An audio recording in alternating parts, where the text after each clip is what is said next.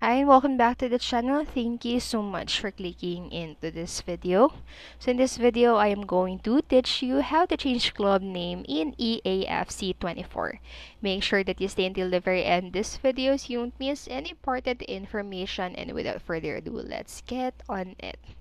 So in the starting on the Ultimate Team homepage, you will see the shortcuts. So shortcuts drop down menu and on the left along with every major menu location listed across the top.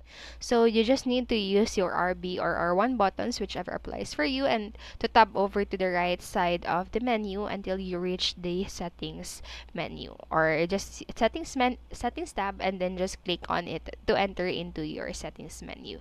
So here's your settings, and then next from here you'll be on your screen with three menu options that says playtime, matchmaking, and rename club.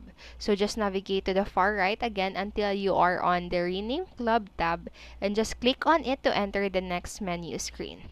And then next, now you'll be able to rename your club and select a new abbreviation to fit with the new identity you have created. So now you have able to rename your club. So that's it. So you can rename your club as many times as you would like without restriction. So simply navigate through your settings by following the step-by-step guide on how to return to the rename club screen. So that's it for this video, and I hope this helped you, and if it did, please make sure to like, subscribe, and hit notification bell button so you won't miss a video. Thank you so much for watching and have a great day. Bye bye.